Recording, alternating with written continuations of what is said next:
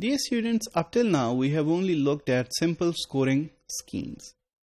For instance, for a match we have awarded a +2 or a +1. For a mismatch we have awarded a -1.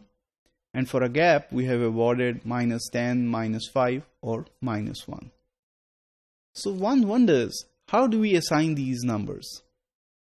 So the answer to the question is that these numbers are arbitrary. But we can find these numbers from the experimental data and therefore award better match, mismatch and gap penalties. So let's take a look at what are the considerations for undertaking this.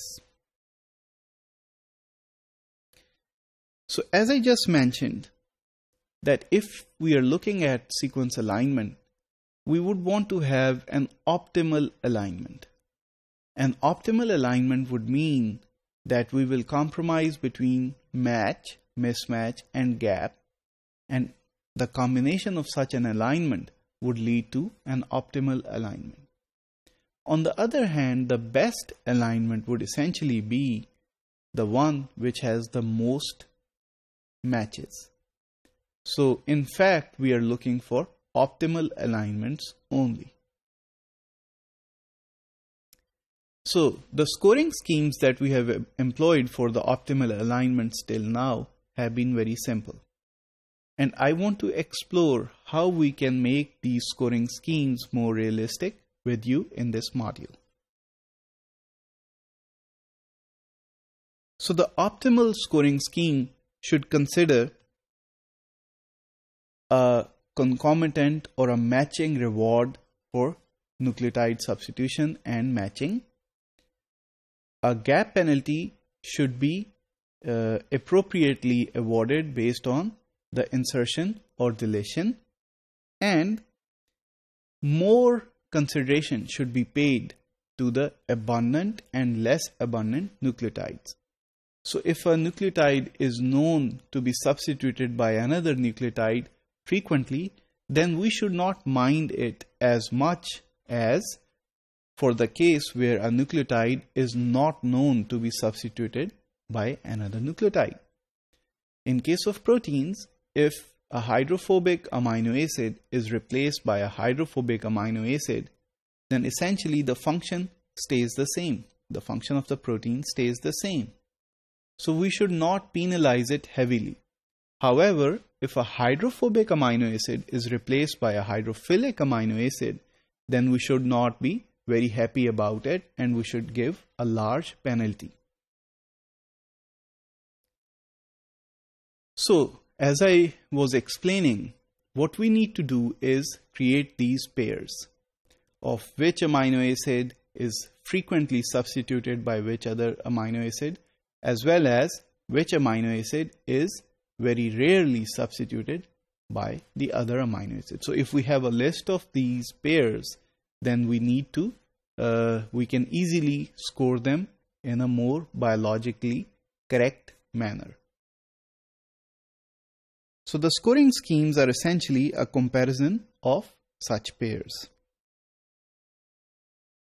I want you to consider this, that the replacement of amino acids by other amino acids or the insertion of specific amino acids into the proteins or deletion as well have specific patterns. So these are formed in the process of evolution where a protein sequence evolves over time and some amino acids are replaced by some other amino acids. The two possibilities can be that the amino acid that is replaced has the same characteristics as the one that is replacing it, or the amino acid which is replaced had different amino acid properties from the one that replaced it. So these properties need to be considered. So in this way, the function can be preserved and we can have a better match. Next, as you know, in the previous schemes, we were awarding a +2 or a +1 for a match.